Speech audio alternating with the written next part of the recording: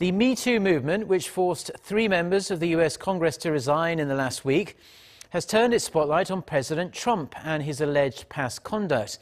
Women who say they were harassed by Trump are calling for a congressional investigation. The White House strongly denies those claims. Park Se-young with more. Inspired by the Me Too movement, which empowered women to name their sexual abusers, 3 women who have previously accused President Trump of sexual harassment have reiterated their claims. About 12 years ago, as a young receptionist in Trump Tower, I was forcibly kissed by Mr. Trump during our first introduction. Mr. Trump repeatedly kissed my cheeks and ultimately my lips in an encounter that has since impacted my life. There are just 3 among at least 16 women who have accused Trump of sexual misconduct since he first launched his presidential campaign. Now they're calling on Congress to open an investigation.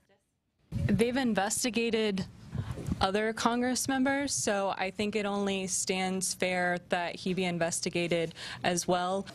Accusations of sexual assault and harassment have jeopardized the careers of many U.S. lawmakers, including 3 members of Congress who resigned last week. The White House again denied such claims, adding that voters dismissed them when they elected Trump. Look, the president has addressed these accusations directly and denied all of these allegations, and this took place long before he was elected to be president, and the people of this country had a decisive election, supported President Trump. The U.S. ambassador to the United Nations said women who accuse someone of sexual misconduct need to be heard, even if it involves a president.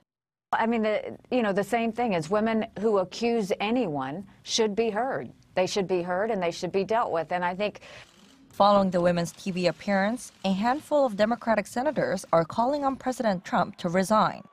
Park Se-young, Arirang News.